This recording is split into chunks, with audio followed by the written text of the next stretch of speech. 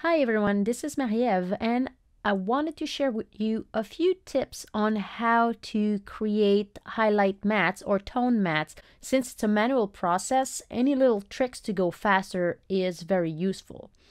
So I will show you how this matte layer was created. The first thing is, instead of creating a regular layer, what I did is I right click on my bat layer in my timeline view and I go to add sync drawing layers. So the sync drawing layers are very useful in cutout animation, but they are also very useful when it comes time to create mats for frame by frame animation. I will name this one mat. Add and close. And you can see that when I add it, there's now that little link icon that appears when I select either of these layers. And the other thing you can see is that this new layer, the matte layer, has empty frames that have been created matching the existing drawing here. So as I go, you can see that the exposure of these two layers match. There's no drawing in my matte layer. There's only exposure matching the bat layer. And the nice thing is, if I decide to add a new layer in one of the two layers, it appears in the other one as well. So if at a later point I decided to add more drawings to my animation, an empty drawing exposure would also be created in my matte layer. If I decide to change the exposure by increasing it, you can see that it changes in both layers at the same time. And that's the difference here, is that it's not a clone layers where it's sharing the same drawings and exposure. It's only sharing the exposures, not the drawings. So that gives me the freedom of creating tones and highlight masks in that new layer. So now to draw the different drawings, I'm gonna go on my first frame and I will use a couple useful features available on the stroke tool or the polyline tool. So I'll use the polyline tool, and in my color view I'll choose, it can be whichever color you want for the mask. The color really doesn't matter, but I tend to use green, like a green screen or blue screen, or just, this is fairly standard colors for mask. But again, as long as the opacity is 100%, the color you use doesn't matter.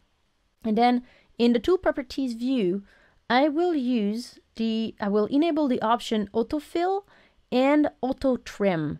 So what does this do is that, first of all, the autofill, as I draw a shape, when I close it by clicking on that little red square, fills the shape automatically. But the other part that is very useful is this auto trim. So again, as I go like this, I can click on this little square and it will autofill and trim anything that sticks out.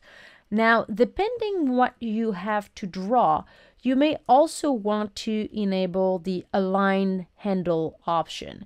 But sometimes for me, I realized that I was having a very precise shape to match my drawing, and when I was closing it, it was rounding it too much, overlapping in areas where there should not be any highlights. So when I draw highlight mask matching an animation, I don't tend to enable this option, but again, that's up to you. So as I start drawing the highlights for my character, make sure I'm in my matte layer, and then I will start drawing my shapes. I make sure to start way outside of it, and useful shortcut to remember, if you hold down the Option or Alt key, you can break the handle and continue modifying your shape without touching the lines you drew previously.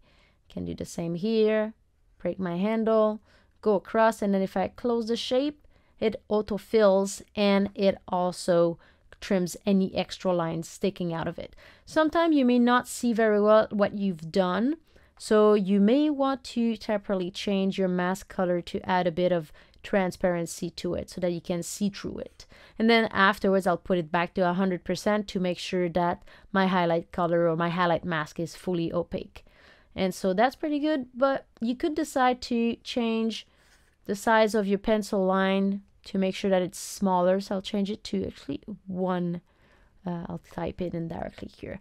So 1, and makes it a lot more precise when I draw my lines. And I can do the same on the back, going back to my polyline, and here too I'll change it to 1. And I can start drawing my zone. Again here, I'm going to stick out of the character's body, make that a shape. And here, this is why when I have precise square shapes like this, I'll do this, I don't like to use the handle, the balancing the handles, because then it would round off the shape, which would not work here. I want to keep it very precise to where I drew it. So then I'm going to close that, and it's going to paint it over and over. And then I can do it on the wings and so on.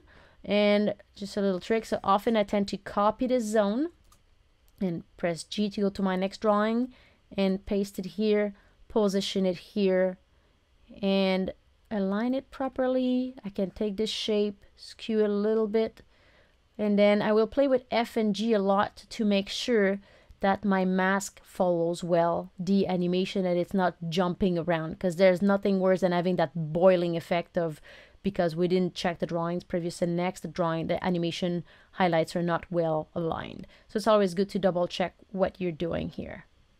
And then you can go frame by frame and add your different highlight zone that you need for your mask. And so that's why I find it so handy to use these different options on the polyline, and also using the sync drawings when creating frame by frame highlights or tone masks.